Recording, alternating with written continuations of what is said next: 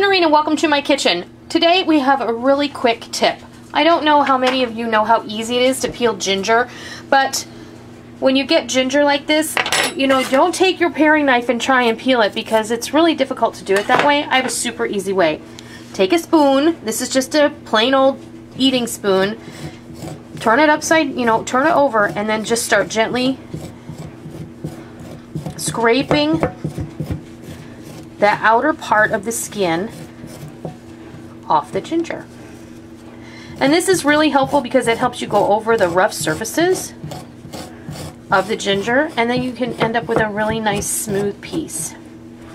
And what you can do is even get these tiny little pieces, but sometimes you might not want to.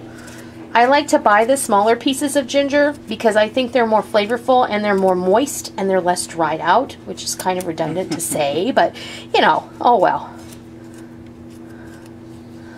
Sometimes when you buy ginger, they can tend to be dried out. But yeah, that's how you cook. That's how you peel ginger.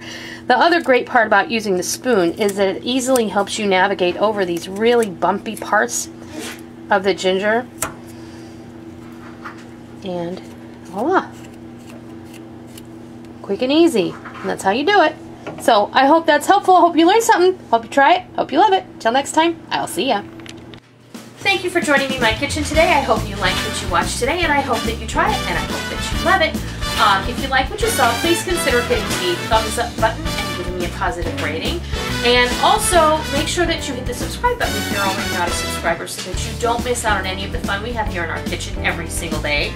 You can also follow me on Facebook and Twitter and Pinterest and Instagram and Google Plus and Blogger. I have a blog over there and you can take a look at that. You can subscribe to that feed as well.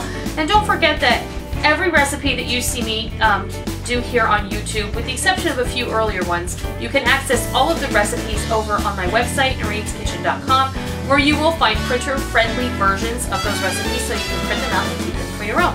So, I hope that you enjoyed it. I'm really glad that you're here. Thank you for stopping by. Don't forget to come by tomorrow.